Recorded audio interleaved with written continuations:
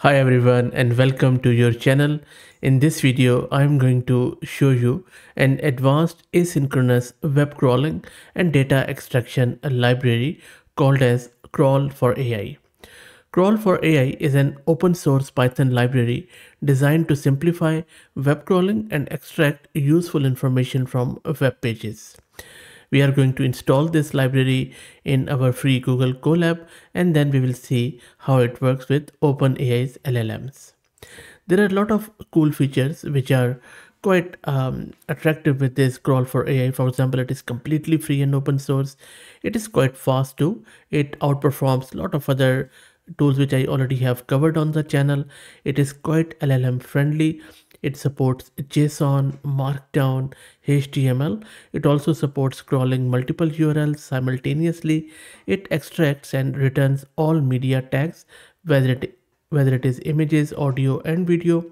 Also, it deals very nicely with external and internal links.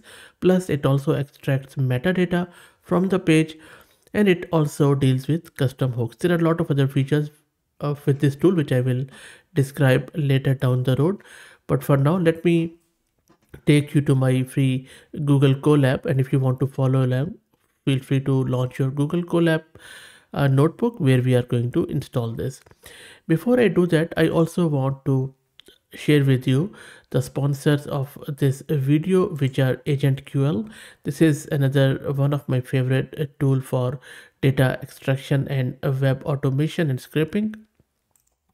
If you're looking for a enterprise grade without any pain, really I would say grounded tool for data extraction, have a look at AgentQL. I think you are going to like it. So this video, as I said, is sponsored by agentql.com, which is an AI powered query language for getting structured data from live web pages. And there are a lot of good things happening with this AgentQL too. It is a query language tool that turns any web page into a data source. With its Python SDK and live debugging tool, you can scrape and interact with web content. AgentQL works on any page, public or private, any site, any URL, even behind authentication. It is quite resilient. It page structure changes, but AgentQL still returns the same result. It is quite reusable. The same query works across multiple similar pages. Plus, it structures output according to the shape of your query. So pretty impressive. You can also find the description in about this AgentQL in the video's description. Okay, coming back to the topic of this video, which is Crawl4AI, let's go to this Google Colab, and first step, let's try to install some of the prerequisites before we install this Crawl4AI. Let's wait for it to get installed. This is going to take a minute or so. All the prerequisites are done. In the next step, let's install Crawl4AI.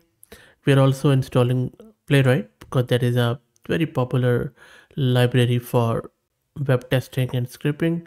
Let's wait for it to get installed. It's quite lightweight, it shouldn't take too long. And while installing, you might get this pop-up. Just click on restart session and that should restart it, and installation is done for all these prerequisites. As you can see here, we already have restarted the session. Next up, let's import these libraries which we have just installed. Plus, for if you are using it in the notebook environment, you would need to enable this async. And the good thing about Crawl4AI is that not only it works with async but also with sync.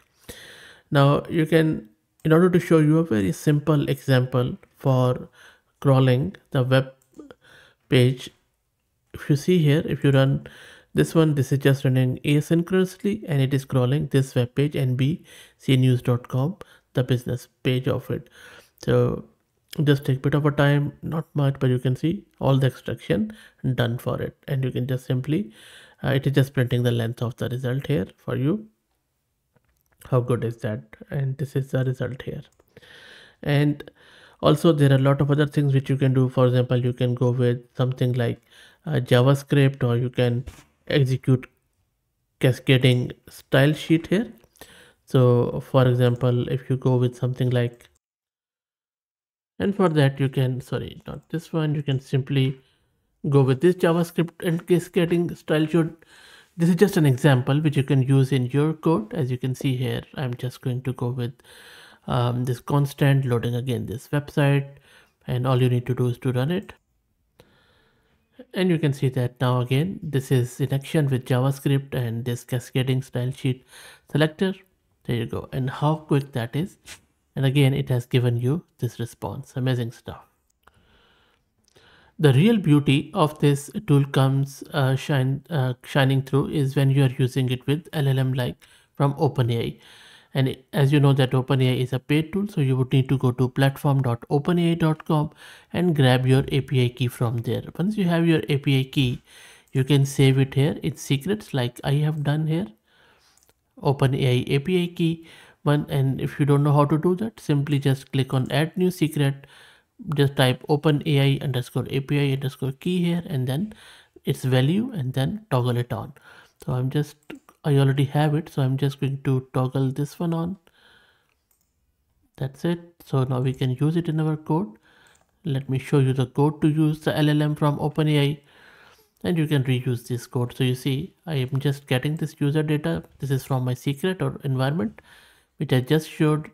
We are setting it in the environment, and then this is a class as a base model. I'm setting it up. You can just change it as per on your requirement. So primarily what we are doing here is we are going to this page of OpenAI for pricing. You can use any other website, and then we are telling it, okay, model name, input, output, and then we are printing the response. This is the provider we are using. This is a key which we need to put in, and then it is using the Pydantic schema and then giving us the result back. So let me run it, and you can see that here that how quick that is. It has given us the response.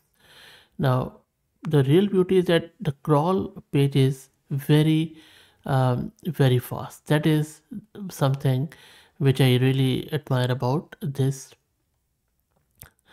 tool. And same is with AgentQL, by the way. They are equally fast, but if you're looking for a production grade one, I think AgentQL is much better. Anyway, so that's it. I hope that you enjoyed it. And really good to see that with the power of LLM, these tools are progressing quite well, and the tasks which were quite cumbersome have become quite easier.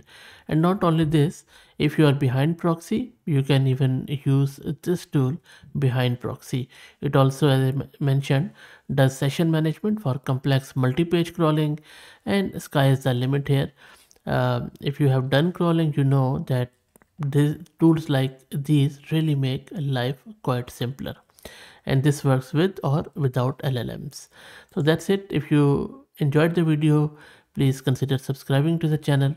If you're already subscribed, please do me a favor and share it among your network, as it helps a lot. Thank you for watching.